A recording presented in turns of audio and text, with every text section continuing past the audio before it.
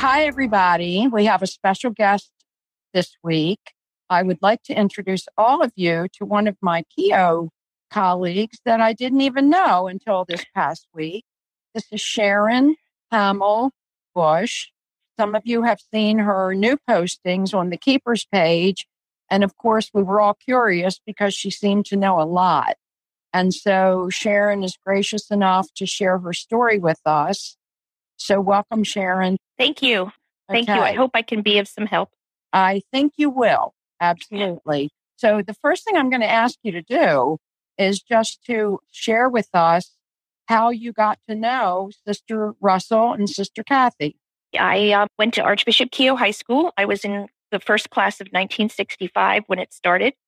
Cathy was my English teacher and Russ was my math teacher. It was a student-teacher relationship for 4 years.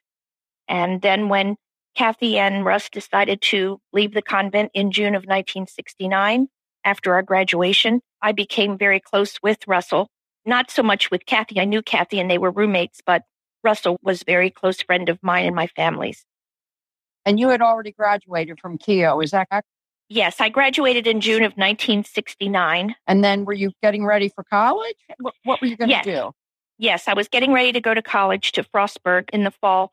I went briefly, but then I came home. So I wasn't there very long, maybe 4 or 5 weeks. It didn't work out for me. So I came home and I took a year off of college before I went back again. I worked for that year. The summer after you graduated was the summer that Cathy and Russ left Keough and moved into the Carriage House apartments. Did you see them at all during the summer?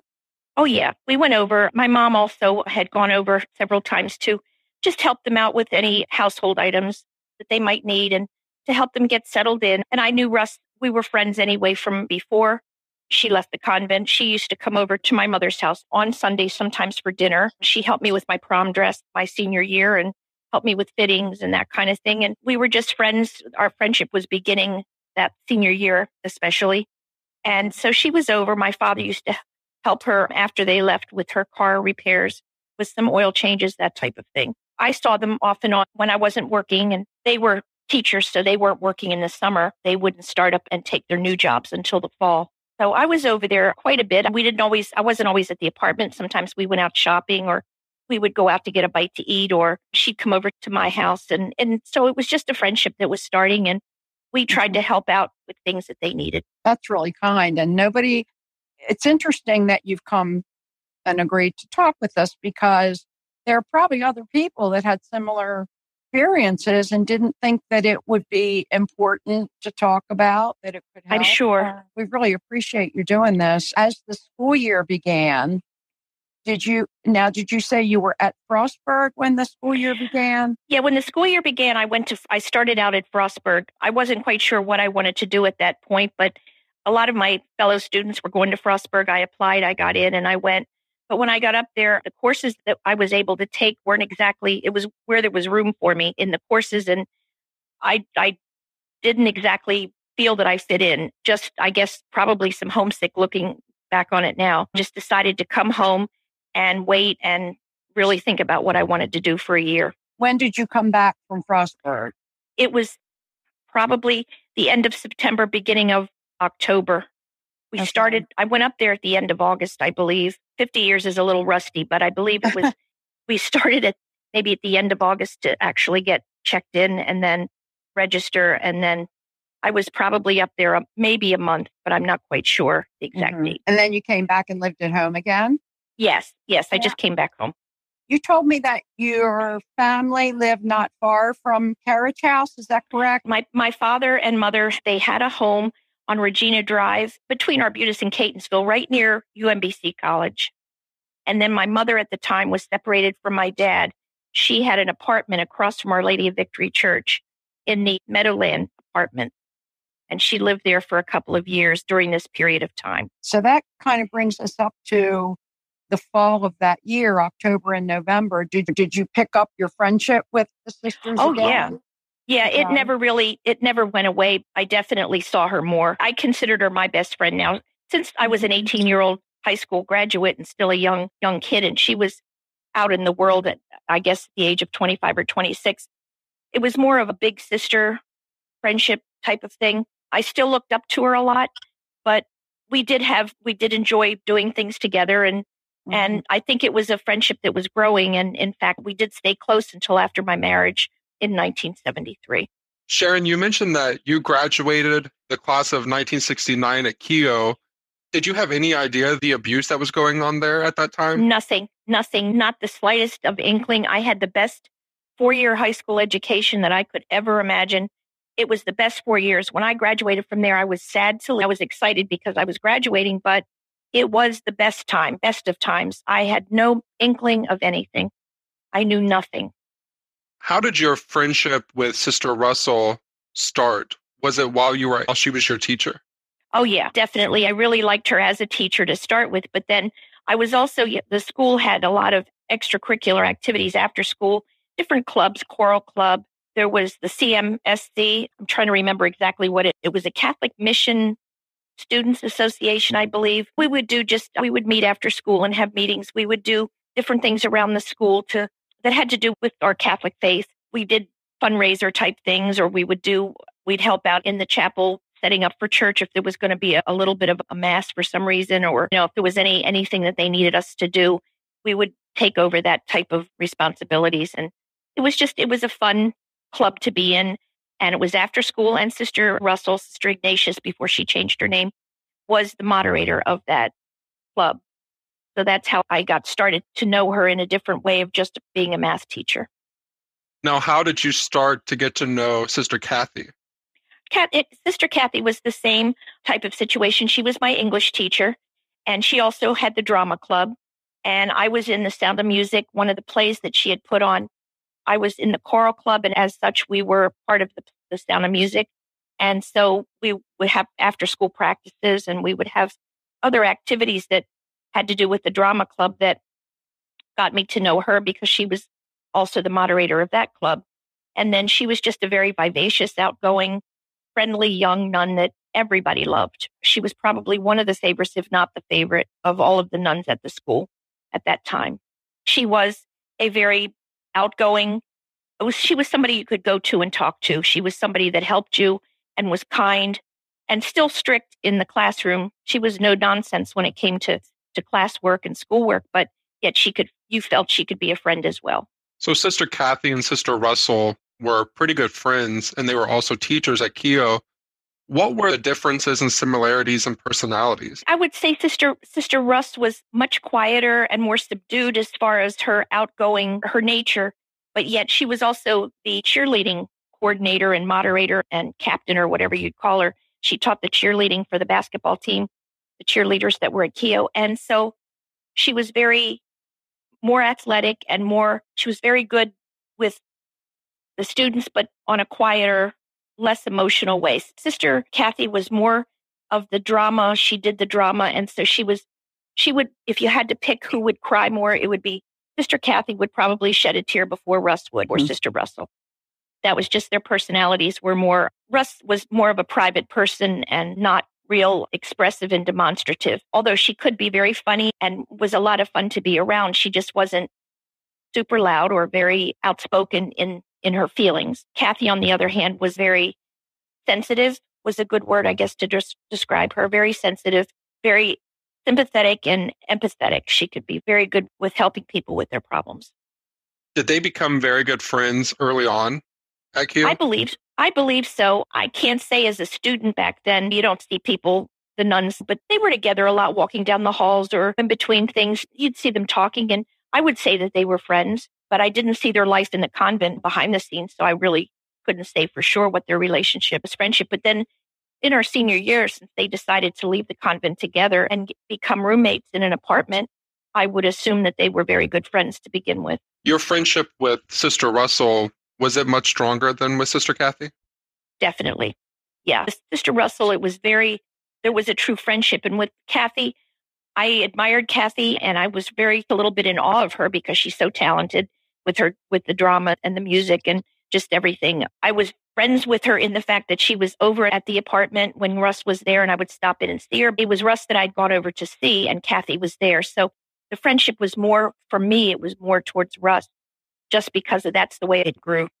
What do you remember about when you heard that they were leaving the school and going to a public school or public life in the apartment? At first, we were surprised because as students, I would guess that my first impression was they're nuns. How do you not be a nun anymore? Or how do you just leave? That part, back then, there were so many more Catholic nuns and priests and brothers that you figured it's like marriage once you're in for life. And so my first thought was of surprise that they would leave, but then they were young women and they had talked about at first trying to go out in the ministry into the world, still as nuns but to live in the lay world so that they could get a better view of the reality of the real world outside of being sheltered in a convent and still be religious women.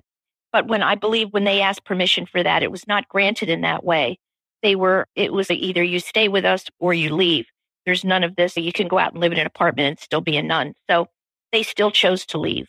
So they asked for permission to do it? Yes, they did initially. I know they asked for permission. I know that from Russell. The permission wasn't granted officially. They weren't told that you leave with our blessing. It was more of, if you leave, we wish you well, but we aren't going to condone this. I guess they didn't want all the nuns running off and starting their own little apartment convents. So they did not give them a blessing to do it. In retrospect, do you think there were other factors that guided their decision to leave? Hindsight's 2020. So if I look back and I think now, because of what I know now, I'm sure it had to have some bearing on it, at least with Cathy. I'm not sure to this day who knew first, but I'm believing that it was Cathy. Russell never gave me any indication that she knew anything and that there was anything going on. Absolutely nothing. There were never any discussions to me. Now, I was 18 years old at the time, so I would probably be one of the last that they would discuss their life changes with. That would be something I would imagine they would talk over with their peers. And I know that they were given until the end of the calendar year to make that decision, whether or not to go back or to leave completely. Cathy told her family, it's more dangerous for me to stay at Keough than it is to teach in a city school. So that I didn't know.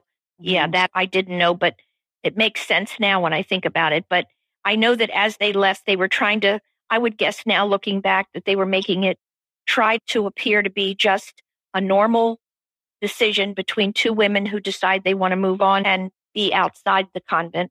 There was never any indication to me that when I was with Russ on any occasion doing anything, from going out to lunch with her or to sitting in the apartment, did I ever feel that she was afraid of anything or that there was anything on her mind that was worrying her. I never had that impression. And like I said, I didn't see Cathy enough in a social setting other than hello and goodbye. And she might be grading papers or something in the apartment when I was there, but there was never any discussions about what either of them were going through ever. This is an odd question, but before we move on, Sharon, do you remember if either one of them brought their habits with them when they left? I honestly never saw it. I never saw anything in their closets or anything. I was back, never in Cathy's room really, but in Russ's room, I'd been back there several times. And in fact, I had lent her some of my clothes at the time. We were about the same size, and I'd lent her sweaters and different things on occasion, like if she had something she was doing and she just didn't have a huge wardrobe at that point, say, oh, do you have this or that I could borrow? And I'd say, sure. And I'd bring it over. That probably was what I had come over for that one day. I can't remember, but I used to drop things off to her from time to time. I never saw her habit hanging in her closet. If she had it, she could have had it in a dresser drawer or something, but I'm not aware of it. A lot of people have asked, so I figured it sounds like you might have known. So it's not something that I ever saw again. It's not that they ever wore it, that's for sure. I never saw them wearing it ever again.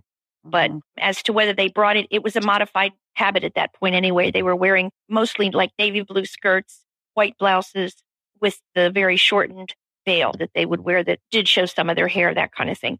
But it was a smaller habit, and I don't know if they kept it. I never saw it. Leading up to when they moved into the carriage house apartments, are you aware of the reason why they picked those apartments? I'm guessing that they really don't know. I don't know how many they looked at or how they came upon that particular apartment. I do know that when they said they were moving, that they had that address, they had that apartment already picked out. So I'm not sure who helped them with that, but I do believe it was because it was close. Keough was close by. And the people that they knew in the general area were in that area. So I don't think they wanted to venture and go real far away or start something exceptionally long distance from where they were used to, the Catonsville area. So I believe that had part of the bearing. And whether they had both got jobs lined up that summer, I'm not sure if the apartment came first or the jobs. I do know that Cathy was at Western High School. Russell was right up the street from the apartment at the North Bend, I believe, middle school. Rockland Junior High. Rockland, yeah, right there. So that was close, and I'm not sure if they got the apartment and then she applied for the job, or whether she had the job and that apartment turned out to be perfect. So I'm not really sure which came first. Now, I know that you and Gemma both went to Keough, which of course is a Catholic school. And so your knowledge, both of your knowledges with how nuns work would be much more than mine. For both of you, does this seem out of the normal for two nuns who are teaching at a Catholic school to possibly leave, but they're moving out, they're getting an apartment, and they're starting to teach in a public school? Does that seem odd to you guys, or was that normal practice? It wasn't unusual to me. After they said it, I was a little surprised at first because they were such great nuns and such great teachers, and you look up to them. It was a surprise to hear they weren't going to do that. Looking back on the facts of things that have happened, if both of them were in fear for something and knew that there was something bigger going on around them and they chose to get away from it, that to me would seem very reasonable, that they would venture out of the convent versus being surrounded by so much evil. Yeah, and what we know is that at least one student went to Cathy. And as you mentioned, when we look back in hindsight, now that we know all of these things that happened, it is very curious how that ended up being. But when they moved into the carriage house apartments, would you say that you and Russ were best friends at that point? I would say so. And that was a pretty good description of the way I felt. You'd have to ask her, but we definitely did have a strong relationship, friendship-wise. And it went on more to the point where even in 1971, as a Christmas present that year, Russ gave me a trip to Florida to Disney World was opening. Her uncle Iggy invited me down to stay with her parents and to spend a week down there. It was after the school year. I believe it was her daughter's, her sister, Russ's sister, Mary, was graduating high school. And she had invited us down for the graduation and for a week to spend. So I think our friendship was close enough that for her to do something like that, she considered me a friend as well as I considered her a friend. I did think it was unusual, and I had never heard of it before. I had cousins who, it was three sisters they were siblings, and they were all nuns. And so I knew a lot of nuns and sisters. I had them in grade school, and I had never heard of anybody leaving. But as Sharon said, it was the 60s, and there was a lot going on. The Catonsville, I'm sure they knew some of the people that were involved in the Catonsville 9 who burned exactly. Yeah. In fact, I know they knew a couple of those priests. But anyway, I always thought if they were leaving because of what was happening there and they couldn't help those girls that were confiding in them, I thought they would have moved away somewhere else, like out of danger themselves. But then thinking about that, I guess it makes sense that they weren't too far away because they knew that there were young women and maybe some young guys from the Catholic high schools who were depending on them for help. So I think they maybe wanted to be accessible, but not wanting to live in a convent where perhaps other faculty members or other clergy were involved in what was going down. It does to me too when I think about it. I also feel that they're staying in the immediate area, like you said, gave access for other students to come by and talk if they wanted to. So I can't say that I ever saw a huge number of people in and out of the apartment. I really never did. It was a quiet life that they had left when I was there. There wasn't any wild parties or anything that I ever experienced seeing myself between them at all. If I went over for an evening, they'd be sometimes grading papers for classes the next day or whatever. It was a quiet life, but they were close by. So it was accessible to a lot of people that still had friendships with them, I'm sure. When we spoke last, you mentioned that Russell didn't have a man in her life at that point. What did you know about Sister Cathy's relationship with Jerry? I didn't think of it either as a relationship that she had with him. We're always around from being at school. So her having a friendship with one was not unusual at all. I didn't think that there was anything other than a friendship. I never saw anything. There wasn't any flirting or any cutesy stuff that you would think that this is boyfriend, girlfriend. I never witnessed any of that and never, I knew that Russ didn't have a boyfriend. She wasn't dating or anything.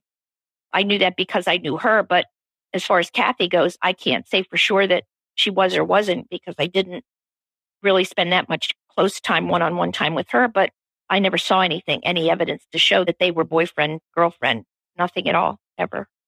A friendship, but not anything more than that. Did you ever see other adults in the apartment at times that you were there? I'm trying to look back and remember anything, and I really don't remember. There were students once in a while. There'd be someone, I can't even recall who they were anymore, but there'd be people that would stop in and say hi or be over for a little bit, but I never saw any adults or anybody else.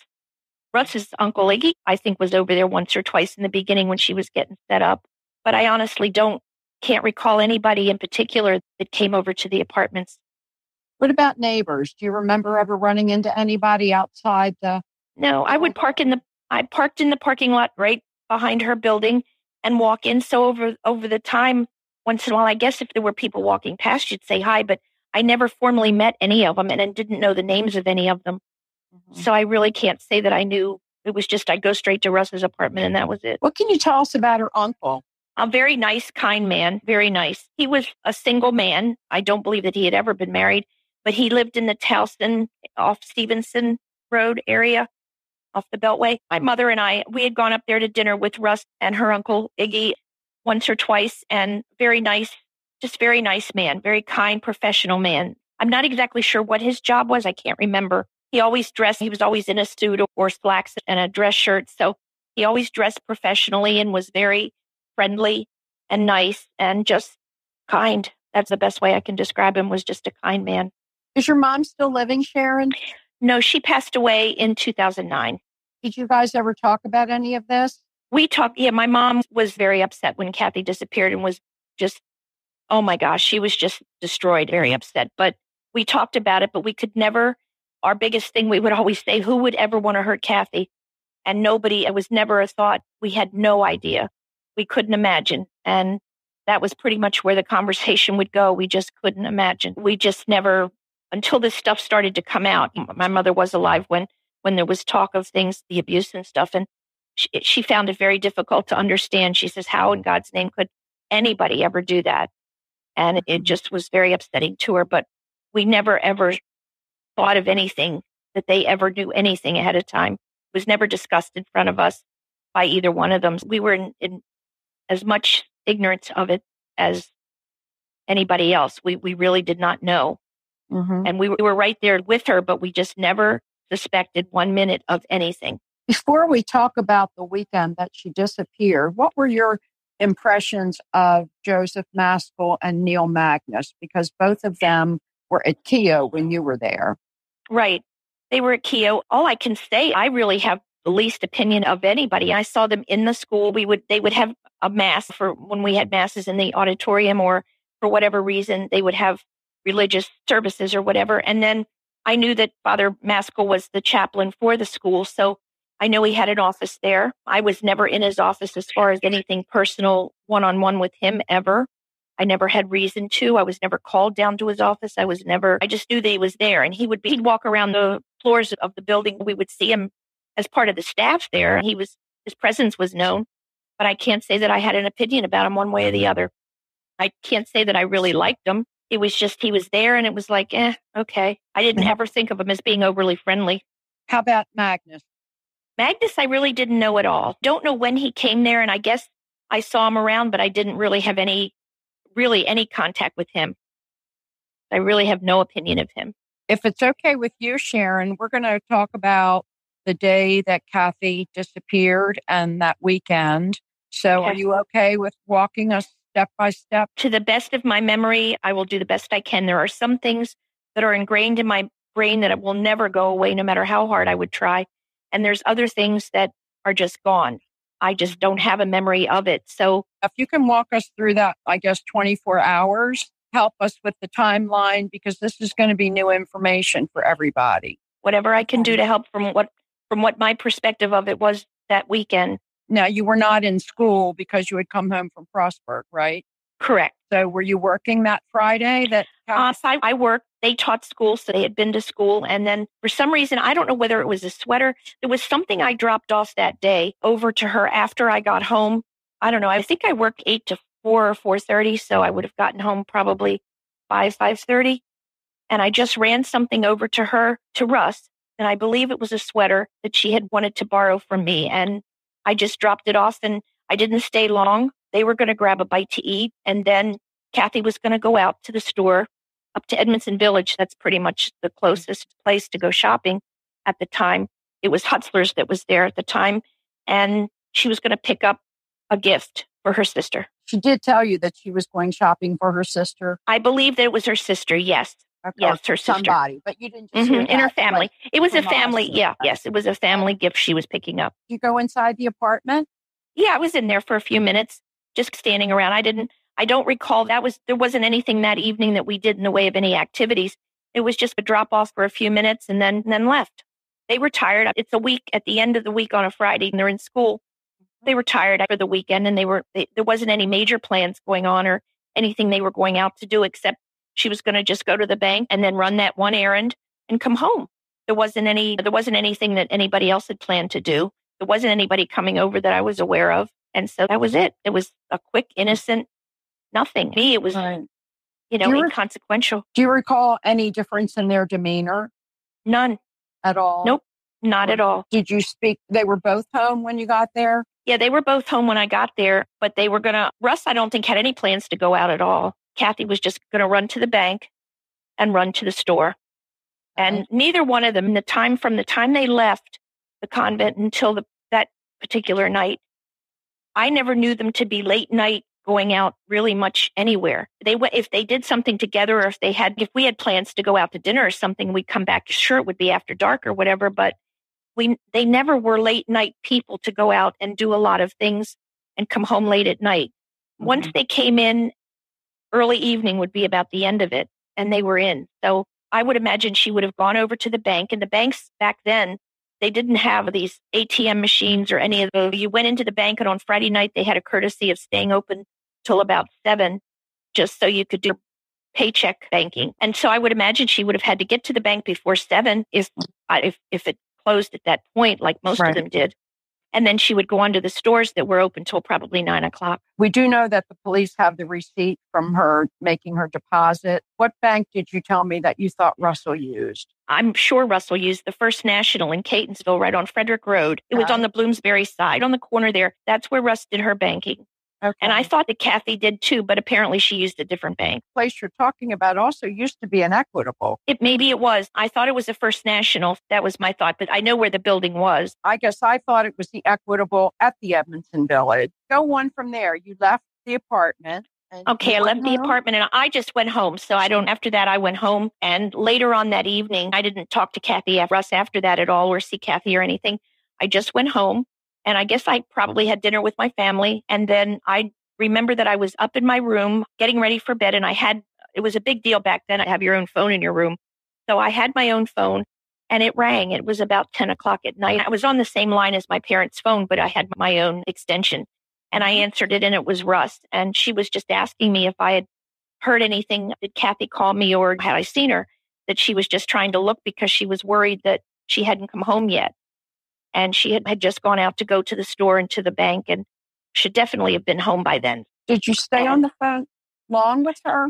Maybe a few minutes, not a real long period of time. We went over the time. She was only going to go to the bank, and she was only going to go to the store. So how long could she take? And the stores close around 9. Yeah, it's 10. She should be home. Maybe she stopped, saw somebody, and maybe they went for coffee or something. I don't know, just chit chat about possibly where she could be. And I said, no, I have not seen her. I haven't heard from her. I haven't done anything, but I was home all evening. I haven't talked to anybody. Mm-hmm. So that was the end of that. And she did say, I think I'm going to call the police. I should call the police.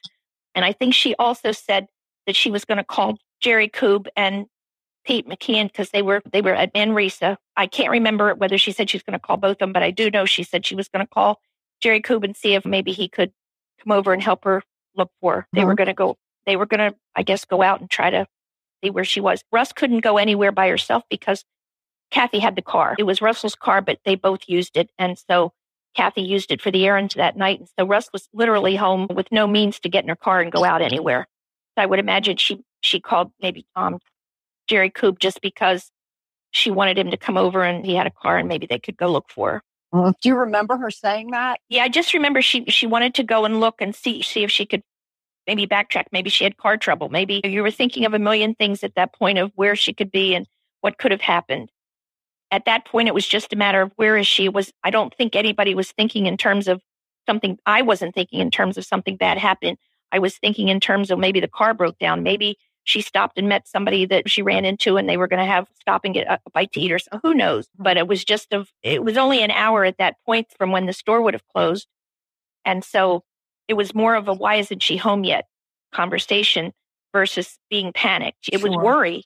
It was worry that it's not like her. And that's why Russ called me. I'm sure that's why Russ called me, was because it's not like her to be out that late and not let somebody know that she's okay. There were no cell phones back then. The communication isn't like it is today where it's instantaneous. Back then, people could go out for hours and you wouldn't hear from them, but they'd come back in and they'd tell you where they'd been and what they'd been doing. You didn't have a phone at your fingertips every minute. You would show back up. So at that point, it wasn't horrible worry, but it was concern. She was going to do the things that she thought to help see if they could see where she went. And then after that, I hung up and I just said, well, let me know as soon as you hear something, because I don't remember that I slept well that night. I was worried because I didn't hear back from her the rest of the night. So I didn't hear anything one way or the other. So I was just waiting. If she knew something one way or the other, she would call me. I wasn't going to bug her. And then what happened the next day? I believe that she called me to come over. I don't remember whether I called her or she called me. Those are still blurry in my brain. I do know that I went over early to her apartment.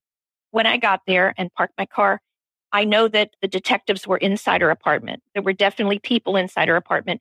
Jerry, I didn't know Pete McKeon as much as Jerry Keough, just to recognize when I saw them.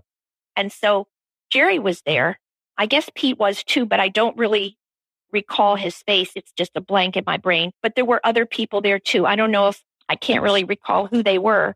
I don't know if it was other like friends of Cathy or something. I don't really know. It just seemed like there were people in the apartment and I can't really recall who they all were. But the detectives were definitely there. And then the detectives were there and Russell introduced me, or just said that this police officer would like to, or this detective would like to ask you a couple questions. And so I said, sure, whatever. I walked into seeing the policeman and that was more upsetting to me because I knew something really bad had happened, but I didn't know what. And it was a case of just sure, whatever anybody can do to help. So they asked my name, asked me how I knew Cathy and little stuff like that. And then just said, did anybody at Archbishop Keough ever do anything to you that you didn't want them to do? Join us next week for part 2 of Bombshell, The Man in the Trench Coat.